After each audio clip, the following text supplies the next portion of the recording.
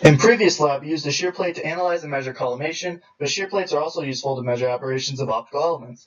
As we know, shear plates can come with a wedge or without, and this distinction alters the interferograms present for each plate, as we will see later.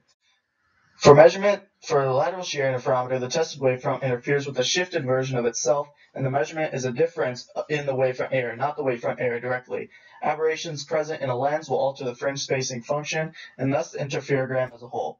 Some examples of how aberrations impact interferogram for a non-wedge shear plate are shown here. Defocus introduces straight, equally spaced fringes, while spherical introduces a fringe spacing that decreases along X. These are the two main aberrations we observed in the lab. So this schematic shows the basic setup used for the first two parts of the lab. We had a beam expander, which was designed so that it completely filled the aperture of both the wedged and non-wedged shearing interferometers. These interferometers were placed at a 45-degree incidence because of to remain consistent with the lectures and the equations provided in them.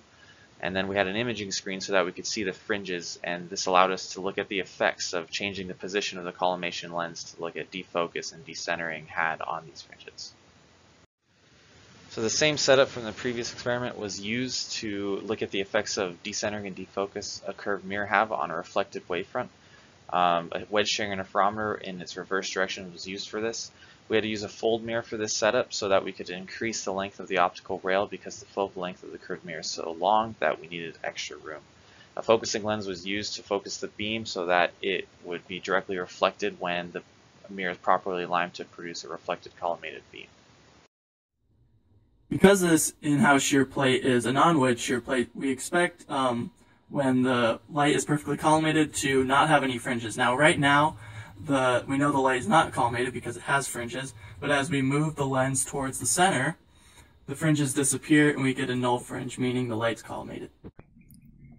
Several positions and configurations of the lens were analyzed using the non-wedge shear plate. Here's the difference between the best collimation position for the best and worst orientation of the lens.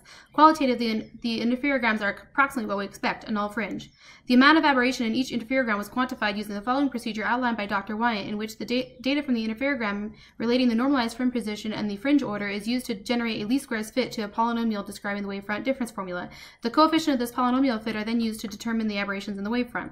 Applying this to the best collimation position for either lens orientation yielded the following aberrations present in each wavefront. The remaining positions of the lens were tested and were processed using the same method. The defocus position should yield straight vertical fringes with only defocus present. A qualitative assessment seems to indicate that there is more spherical present when the lens is oriented in the position inducing more aberration, which is supported by the processed data. When decentering in the shear direction, we can see here that the null fringe in the center changes from light to dark, light to dark. This is because the OPD difference from the lens at the center versus the lens at the outside of the lens is different as you decenter it.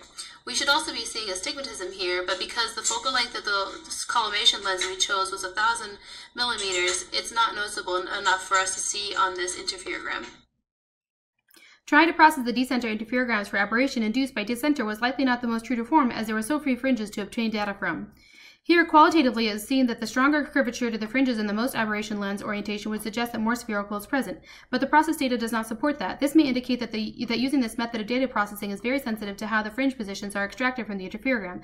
After data collection was complete, we realized that it may have been prudent to ensure the camera position remained the same for all photographs, as this may have contributed to some misinterpretation of fringe position. Interferograms were produced using a wedge shear plate. Here is shown the results for a curved mirror. Because the mirror is being analyzed and the mirror is placed such that the focal point and the center of curvature of the mirror coincide, the best collimation position, there should be no spherical. The spherical seam may be due to the other lenses in the system prior to the mirror. The defocus interferogram is as expected, straight fringes at an angle from the reference line. The change in the interferogram from tilt in the X and shear and tilt in the y-axis and tilt in the x-axis condition was drastic, whereas tilt in the x produced relatively no change. Lastly, wedge shear interferograms for a lens showed a collimation position with very little aberration and expected angle fringe orientation for defocus, a combination of aberration for decenter, possibly including astigmatism, and another combination of aberration induced when the lens is defocused and decentered, possibly including spherical and coma.